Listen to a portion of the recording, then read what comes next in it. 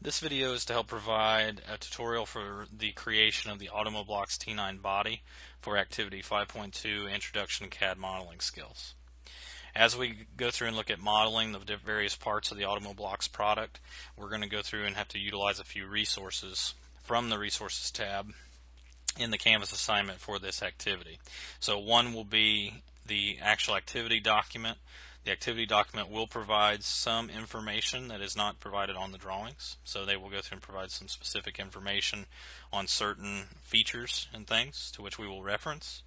And then also the Automoblox T9 dimension drawings, which show the various parts of the Automoblox T9 vehicle, and then as well some of the dimensions and drawings in order to show how to make the parts. So for this particular part, we'll be looking at page 6 of the Word document for the dimension drawings of the T9, and we will go through, and all dimensions that I reference in the video will come right from this drawing. So in Inventor, to get started, the overall shape of our Automoblox T9 body is a rectangle, so I'm going to start with that, making sure to start from the origin to constrain the shape to the origin so it does not move as I go to dimension it. And the overall size and shape, the overall width, looks to be 3.16 from our drawing, and then I will go through and make the height 1.52. And then for this overall shape, you'll notice there are rounds on each one of the corners that have a radius dimension of 0.3. So 0.3 in the 2D fillet, I'll go around and apply these around the edges of the part. And then once I'm finished, I'll close the 2D fillet option. And this right here is going to get me a fairly good start for the rest of the part. So I'm going to finish the sketch. I will go through and extrude this to be 3.16 as shown on the drawing, and I will say OK.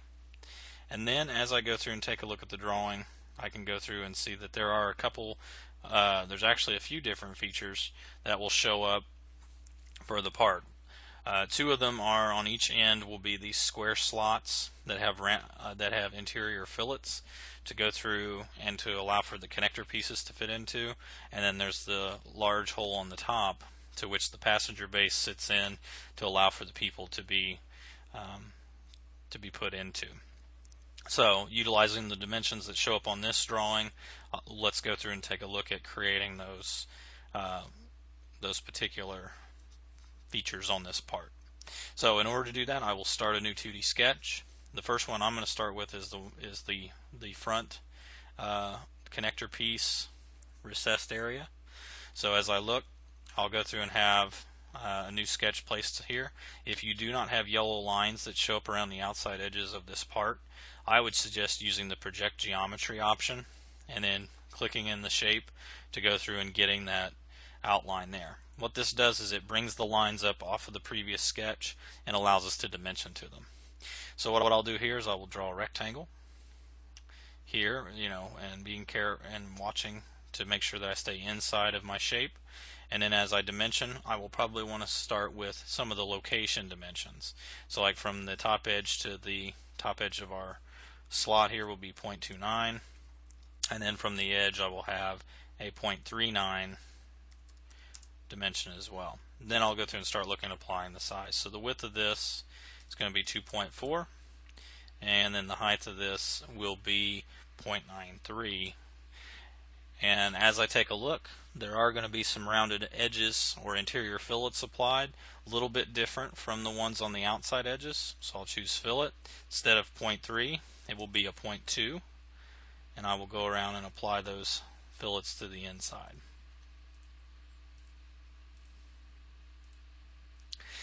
As I finish that, same sort of process as what we had before. I will say finish sketch. I will say extrude. I will change my extrusion depth to 0.57. Now in this case I will have to go through and actually click on the shape that I want to extrude. So I don't want to click the outside shape but the inside. And if you notice, the automatic setting is that it will join the material or add more material from that shape. What we can do with the extrusion is we can actually cut away and actually remove material from this and perform a subtractive modeling process.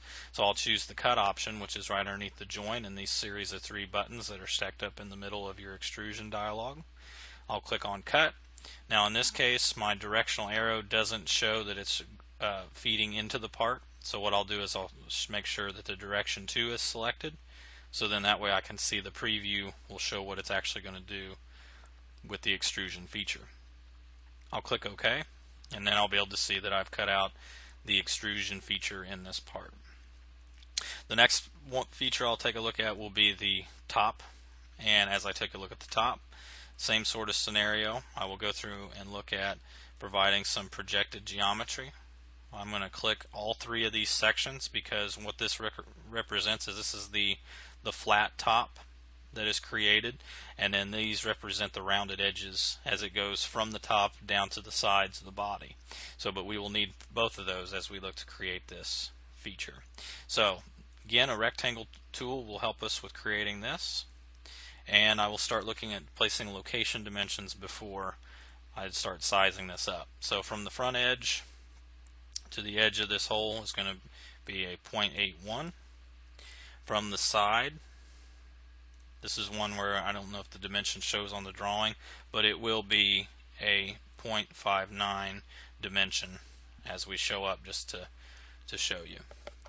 So now I can go through and start looking at some of the size. So the length of this is going to be 1.98, and then as I look at the width, it will be a 1.59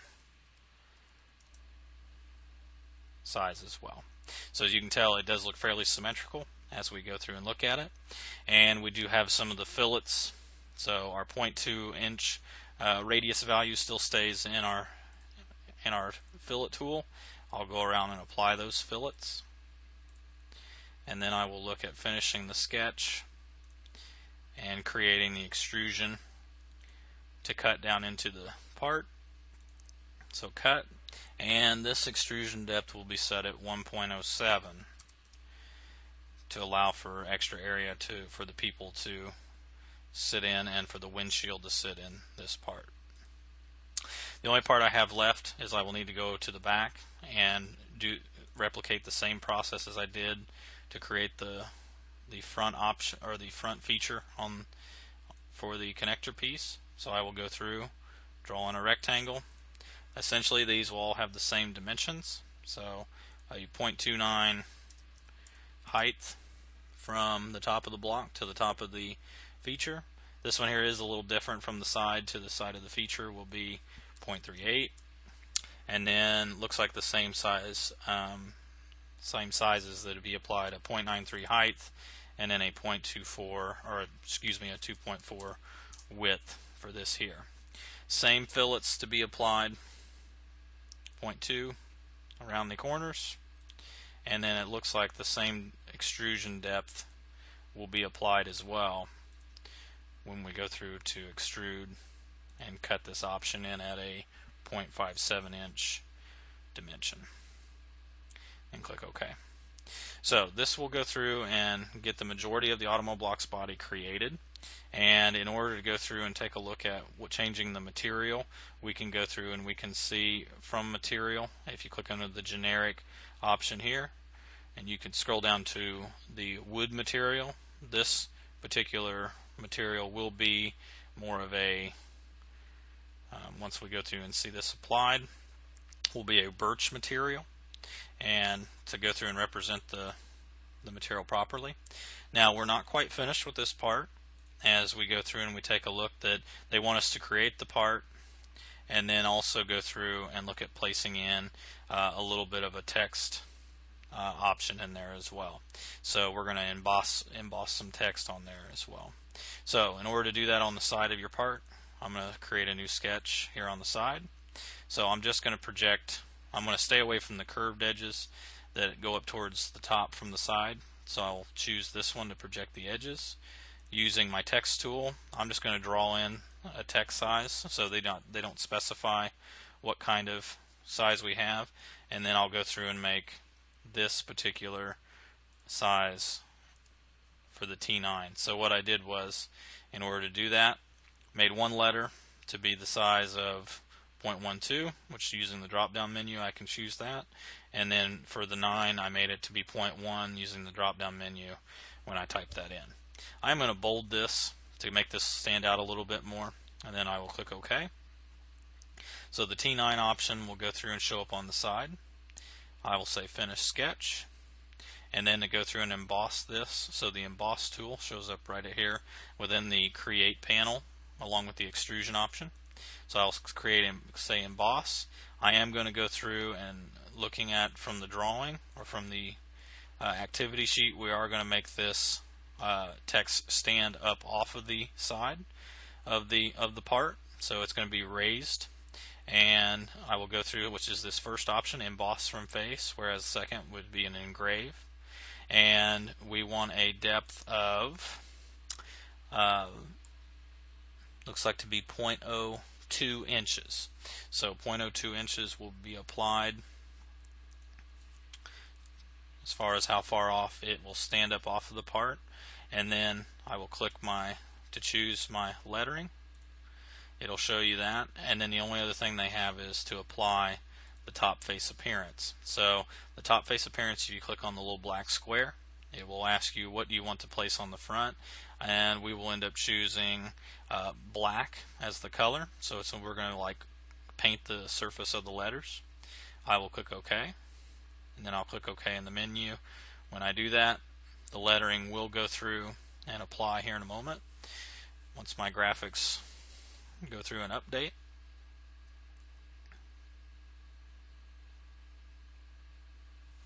And we will go through and we will see that the T9 letters have been raised off the part and showing the emboss feature being used, and then the black surface paint that we chose from the menu has been applied to the face of the letters in order to make that kind of stand up off the part.